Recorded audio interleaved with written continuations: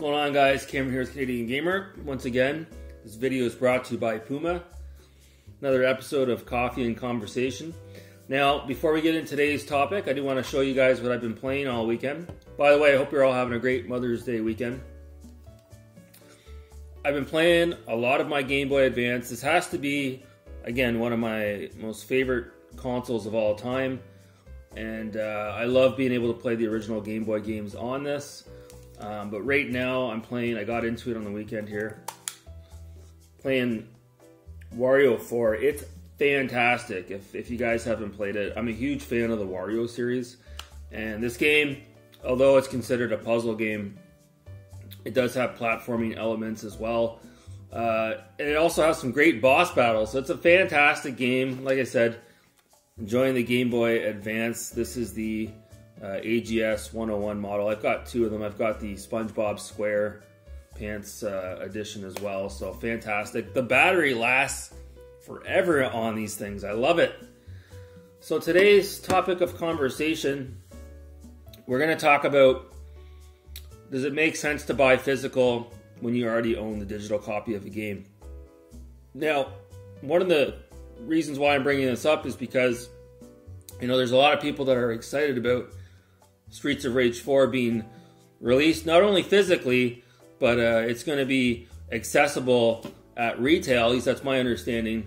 Whereas initially, you know, there was, you know, basically limited run, and that was your option, or digitally. So a lot of people are kind of chomping at the bit to buy the game physically. But like I said, you know, does it make a lot of sense to run out and buy this game physically when you've already purchased it, I would presume, at full cost digitally? I mean, I don't think there's a right answer to this. It depends on the situation. I know myself, speaking from personal experience, I know when I first started out with my Xbox 360, I wasn't necessarily a collector at that point. I had purchased Deadly Premonition off of the Xbox Live Marketplace because I wanted to play that game. And it looked really interesting. And back then, again, I wasn't so much about, you know, digital versus physical. And then later on, a couple of years later, shortly after the Xbox One came out and a lot of the 360 games were on discount at EB Games, I lucked out and I picked up Deadly Premonition for like $10. So of course, yeah, pick it up physically, you know, delete the digital copy off my hard drive and be done with it. So I think a situation like that, you know, it makes a lot of sense. I'm happy to have that game. Again, a physical copy of it, it's hard to come by.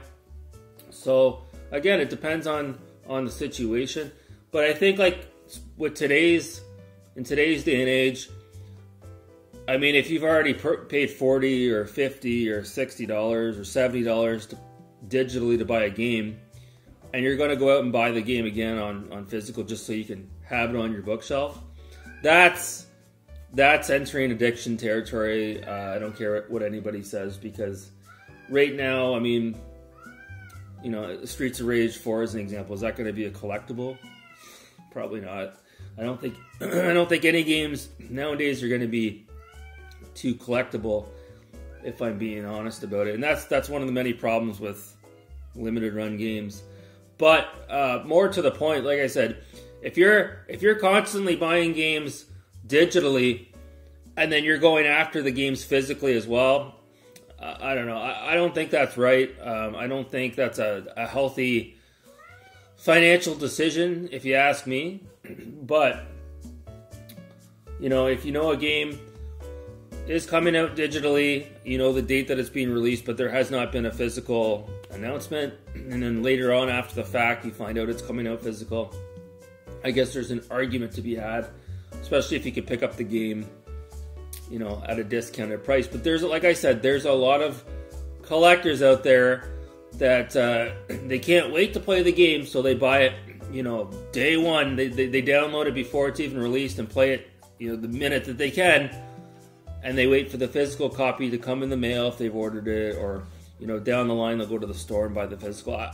See, that again, that's not a healthy, like I said, not a healthy financial decision I guess it depends on your financial situation, but I don't think it's right to pay $40 for digital and then go out and buy it again for 30 or 40 bucks physical just so you can have it on your bookshelf.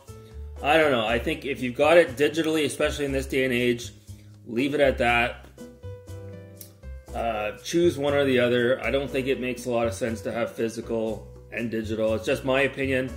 I'd like to hear your guys' thoughts on it, especially with how games are updated these days.